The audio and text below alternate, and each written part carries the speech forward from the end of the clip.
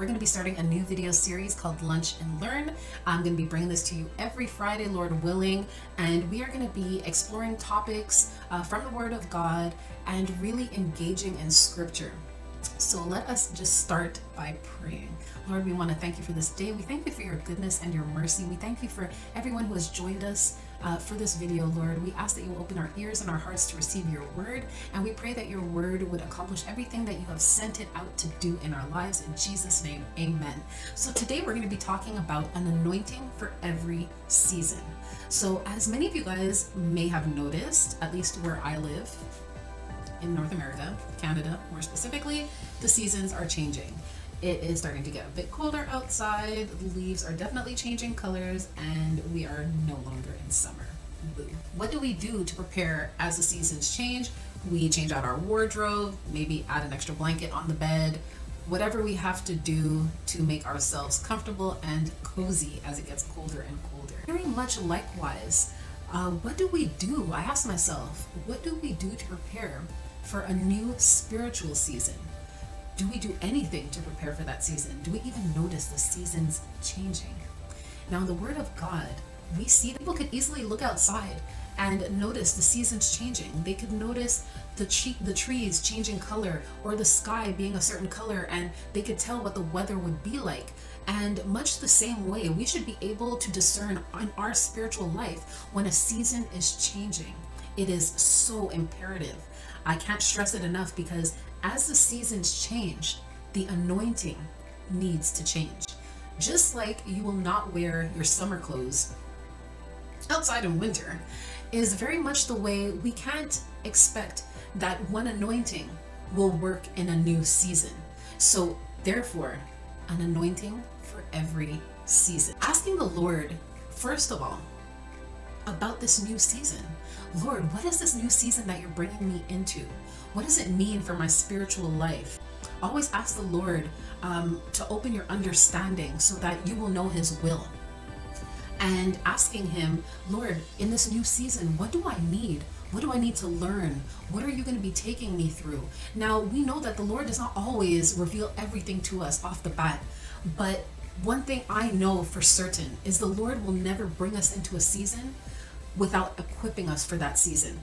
The Lord will never set you up for failure. He always sets us up for success. So seeking the Lord for this new season is the most important thing that you can do.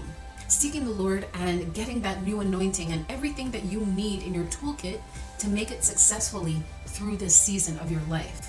Now, the Lord may be bringing you into a new season for various reasons. It could be because He wants to increase your faith. It could be to grow you spiritually, take you from milk to meat.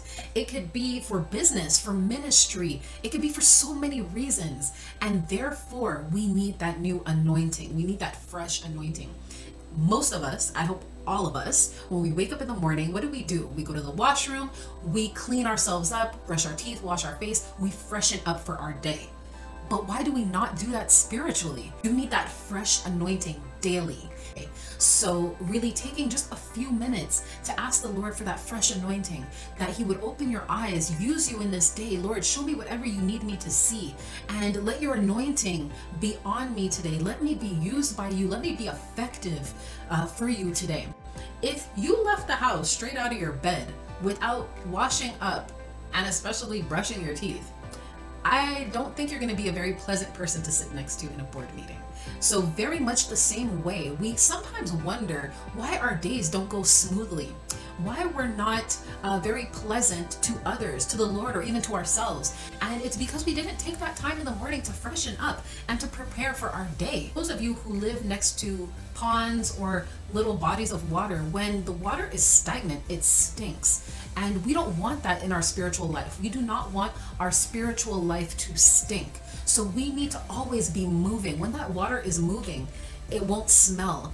It's when that water stays still and does not go anywhere and does not do anything that it becomes putrid and stinks. So we need to ask the Lord for that fresh anointing and to keep us moving. The Bible says we go from glory to glory. We need to continue to move, and we need to avoid spiritual stagnation at all costs. Now, when you think of what you would experience with the Lord, if you had that daily anointing, if you had that seasonal anointing, if you walked so closely with Him that when the seasons changed, you noticed it right away, and you can already start to prepare and ask the Lord to prepare you for that new season. Don't ever let a season catch you off guard. The Bible tells us to be instant, in season and out of season. What does that mean? It means to be ready at all times.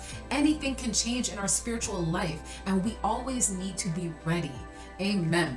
So I have a few scriptures that are just talking about the anointing that people received in different situations in their life, and some of them in their spiritual walk with God.